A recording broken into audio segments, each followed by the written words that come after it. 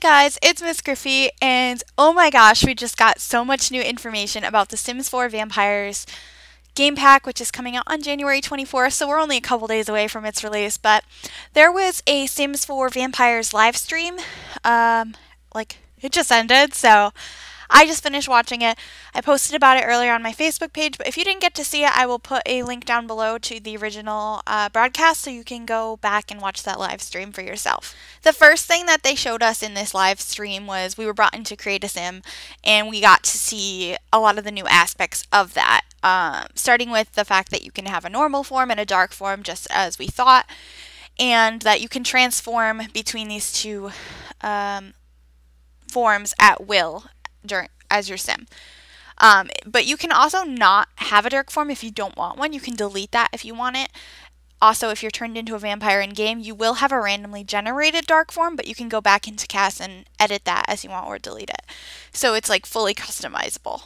So for some of the aspects that were added in Create a Sim, we have really cool glow-in-the-dark eyes that are for your vampires. I don't know if you can use these for other Sims. I know some of the things in here are for anybody, but I think the glowing eyes might just be for vampires.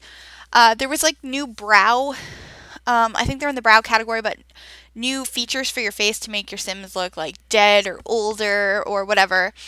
And it's separate from makeup, so you can have makeup on top of that. There's also new cracks and scars that your Sims can have on their face to make them look more like they're vampires or undead of some sort. And there's a couple different options for vampire fangs. Some are more scary, some are more, I guess, typical vampire teeth, so that's a really cool thing. We also got a chance to look at some of the new aspirations that this pack is giving. So we have vampire family, or like wanting to have a vampire family. I think that's like turning a bunch of people into vampires. I guess I don't think they fully explained that, so we'll have to find out when this pack is released.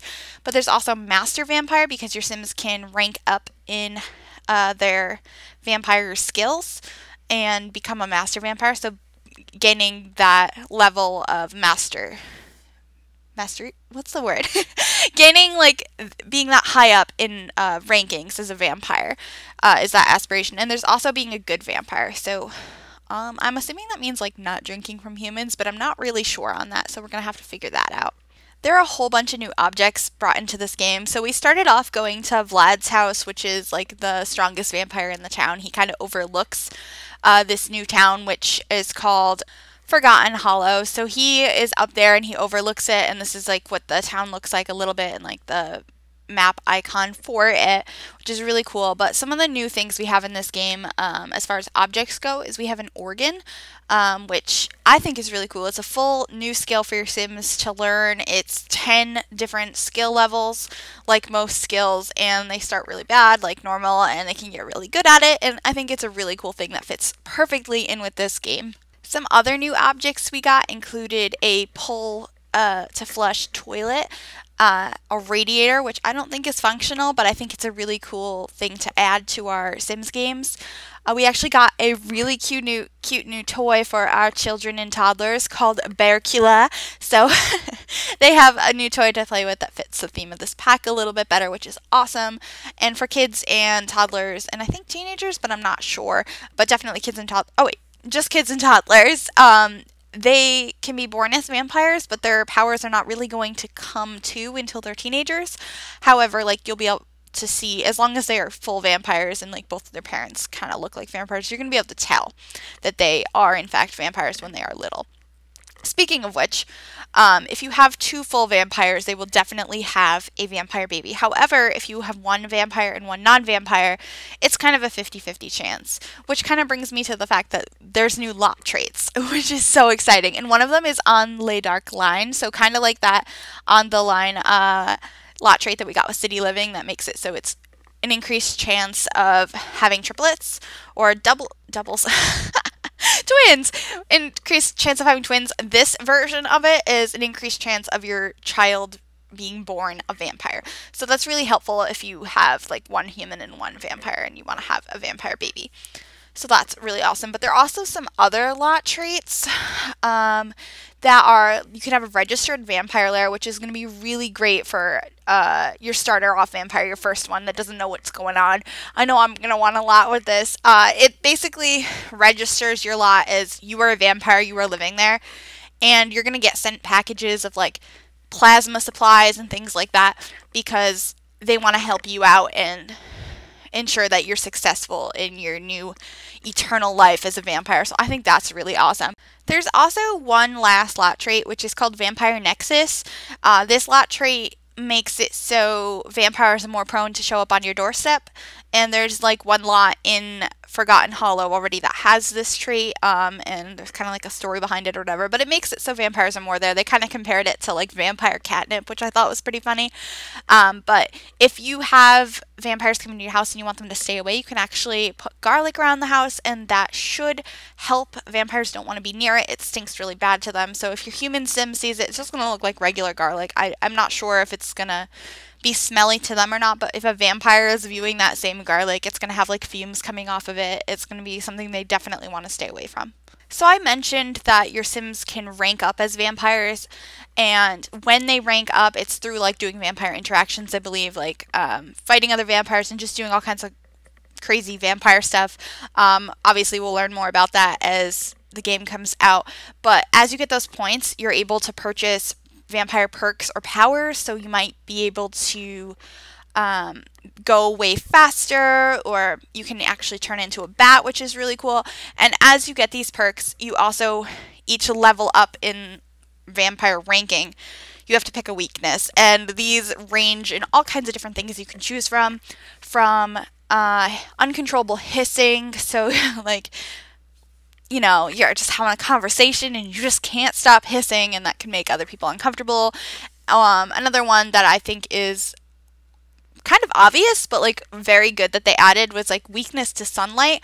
You can have a sim that, a vampire that's not weak at all to sunlight, or you could have one that is so weak that, you know, they're gonna die instantly.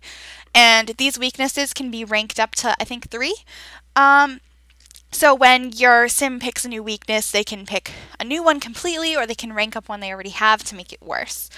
But speaking of one of those benefits that we can't have, like turning into a bat, you can fly around as a bat at any point in time, or you could fly around as mist. These are both different perks you can get. I believe the bat is like a level 1 thing, whereas the mist I think is only for master vampires.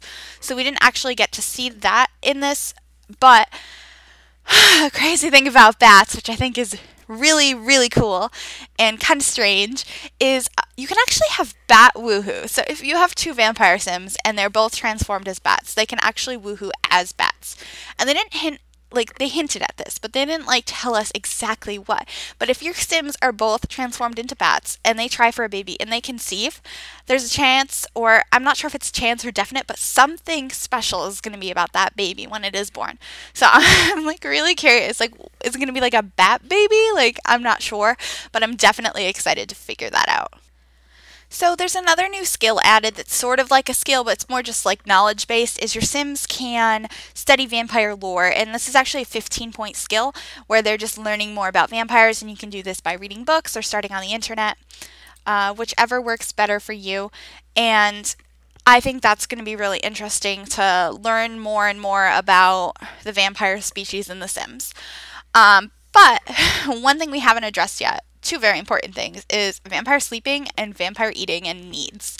So vampires can sleep in regular beds, or they can sleep in coffins, and we actually have a few different types of coffins. We have like a more basic like wood one, and we have like a generic one, and then we have a really fancy one like what Vlad has in his house.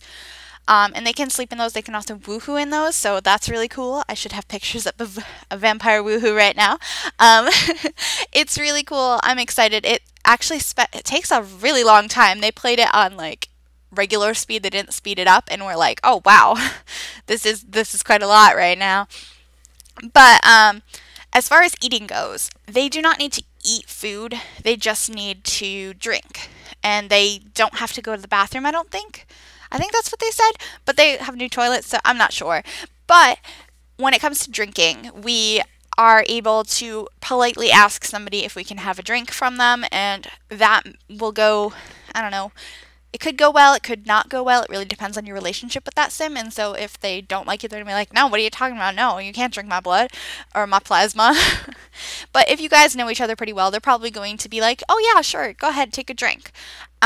Alternatively, since that doesn't always work, your sim might be very thirsty and they're out somewhere and they don't know anyone and like they don't have plasma, they are going to be able to influence using their vampire powers to influence somebody to let them take a drink. And they can take a small drink or a deep drink and they can just like basically hypnotize that person into agreeing, which I think is really interesting. And of course, you can also turn sims into vampires. Alternatively, with that, vampires, in addition, vampires can turn your sims into vampires. However, if you're a human sim, you can go and ask a vampire to turn you into a vampire. And this conversion takes a couple of days to go through. And during this time, we found out during this broadcast that your sim is going to slowly starve to death, basically. They're going to be really hungry, and no matter how much food they eat, it's not going to help them. And they're basically going to die and be reborn into their dark form. So I think that was a really cool feature they added, that basically food is just not going to help them fulfill their need up until that point where they transform into a vampire. I just think that's really awesome. Great attention to detail. I'm so excited about that. Some sims are not the biggest fan of drinking from other sims though, so there are alternatives to that. We have plasma trees, which can grow the fruit plasma for your sims to either eat or drink from. There's also a couple different drinks they can have. So there's like a alcoholic version, like a Bloody Mary, that is called a Plasma Jane. So I thought that was kind of cute. There's also like plasma juice pouches and all kinds of alternative versions. Another recipe they added though is there's a vampire cure, so you can actually cure people of being vampires. If they just don't want to be a vampire and they want to be a human again, that's an option if you make the vampire cure. Additionally, if you have two vampires fighting, you can attempt to slay a vampire. You might be able to do this with humans too, I'm not sure, but with two vampires you definitely can. They showed it in the broadcast. You can attempt to slay a vampire if you have that cure in your inventory, so that if you win, that vampire will be cured of being a vampire. So you're slaying them, they are a human again, they lose all of their powers. So I thought that was pretty cool too. There's actually quite a few new objects in this pack that are going to be really awesome for both gameplay with vampires and for other purposes. One that's more so for vampires is we have a new bassinet for babies that is really vampire themed. It has a cute little bat on top. I think it's really cool. You can use this for any sim baby as well, though. You just place that so that when your sim gives birth, it'll spawn into that bassinet. Additionally, we have cool new rugs. They're runner rugs that go in hallways, and there's like regular size pieces, and then there's end pieces and extension pieces, so you can make a rug as long or as short as you want. It's fully customizable. I think that is going to be so helpful in so many builds. And then I think my favorite things, well, I'll get to my favorite things in a moment, but we also have some like new roof decorations and railings and all kinds of stuff like that. But my favorite things is we have a bunch of decals for walls that make it look like your house is run down. You can have cracks in your walls, you can have water damage, there is ivy you can have growing, there can be holes in the walls, there's spider webs that have spiders actually crawling around in them. I think this is just, it's going to make your vampire builds look amazing. It's going to make your old rinky-dink apartments look horrible. It's going to be really awesome for all of our gameplay, and I can't wait to do some builds with it. It's just going to be great. Last but not least, we got some new statues, and there's a variety of statues, and you can actually interchange them. There's separate pedestals and statues, so you can have different statues and different pedestals and put them however you want, and there's a bunch of them, and I think those are going to look really cool for your vampire builds and just spooky Victorian homes overall. There is so much to uncover with this pack, so I probably didn't cover it all, so please go watch that broadcast if you haven't already. But please let me know what you're so excited about for this pack. What's your favorite thing? What are you looking forward to the most? I'm just blown away with how much detail has been put into this new vampire game pack that we're getting on Tuesday. So I will see you guys on Tuesday for a brand new vampire LP. So get hyped for that. I know I'm really excited. I'm like, I'm so excited. But anyway, let me know what you think is going to be the best part or what you're looking forward to the most in this new vampire pack. And I will see you guys next time. Bye, everyone.